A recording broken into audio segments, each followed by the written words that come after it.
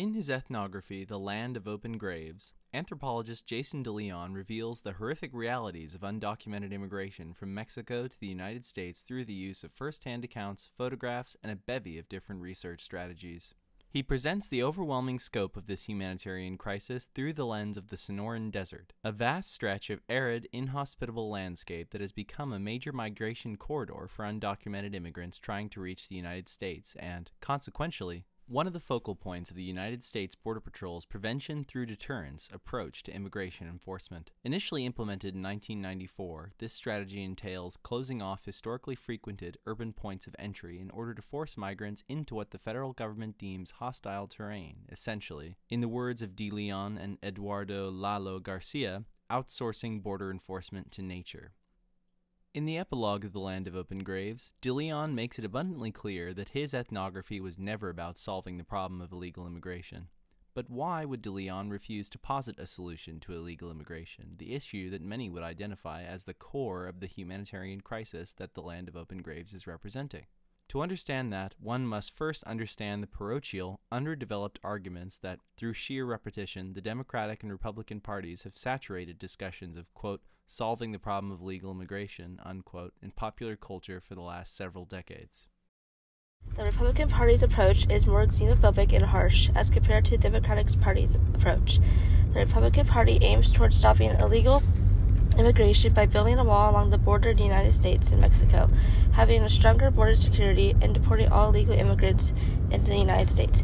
Democrats, however, show greater importance on the path to becoming legal by making it easier to help families to immigrate to the U.S. and letting those who immigrate here legally as young children stay here.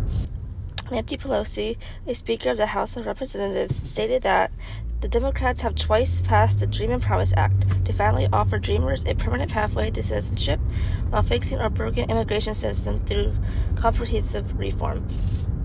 In reality, however, both the Democratic and Republican parties want to keep and preserve the status quo. That way, Border Patrol can continue their jobs, have an easy pull of cheap labor for detention centers to profit off of. This is most apparent in the annual federal spending bills, most of which pass with bipartisan support, that allocate billions upon billions of dollars to federal immigration enforcement.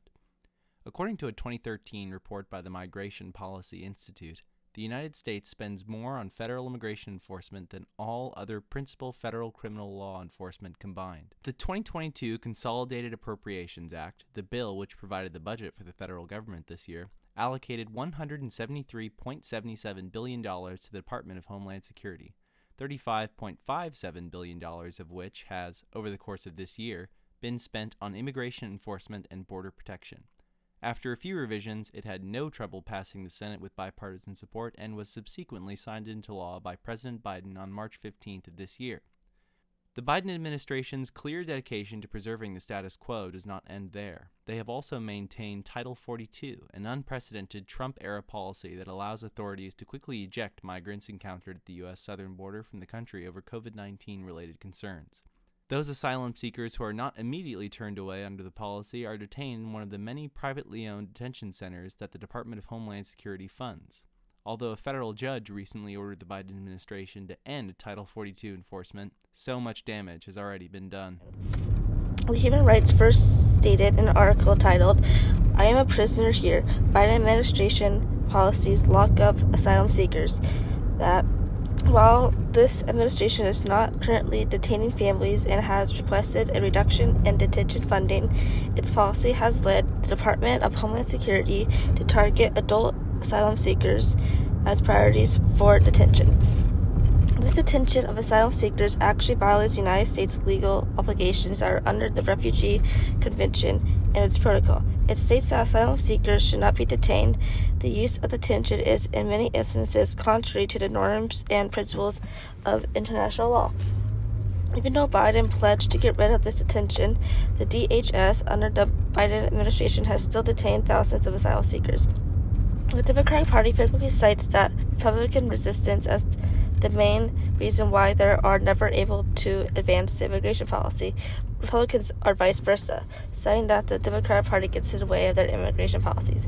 Even though this political gridlock may look like failure from the House of the Senate/Representatives, it is keeping the status quo preserved at all costs. This utter stagnation of progress towards actual immigration policy reform is what has come to define popular discourse surrounding, quote, solving the problem of illegal immigration, unquote, in the United States of America.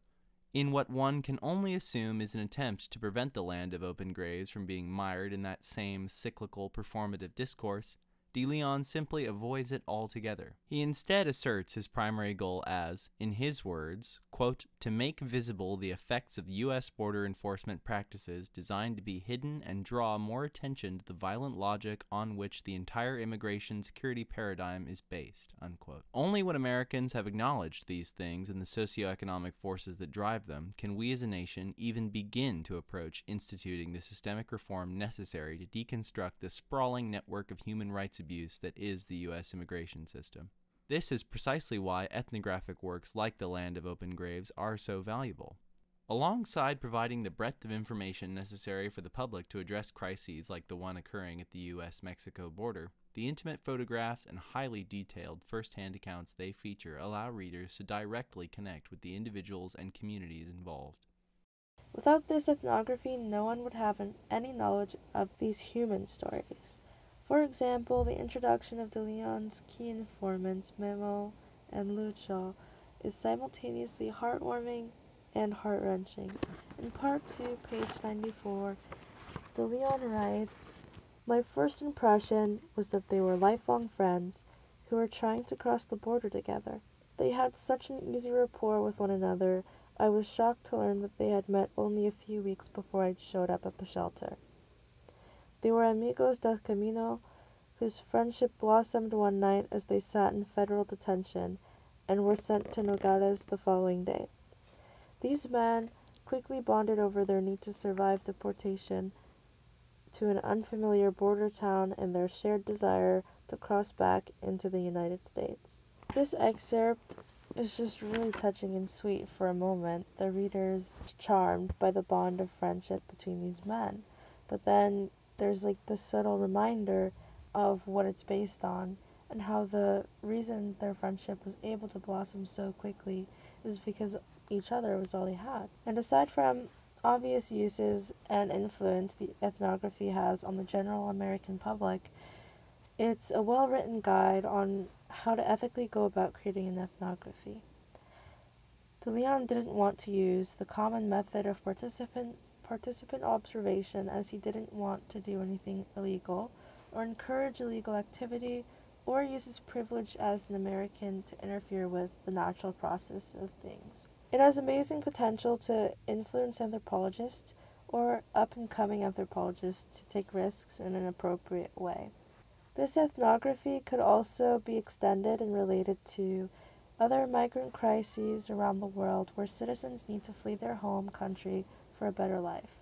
This could include, but obviously isn't limited to, immigrants from North Korea fleeing to China and immigrants from Rwanda who fled to Burundi and Uganda or even the Congo at the time of the Rwandan genocide.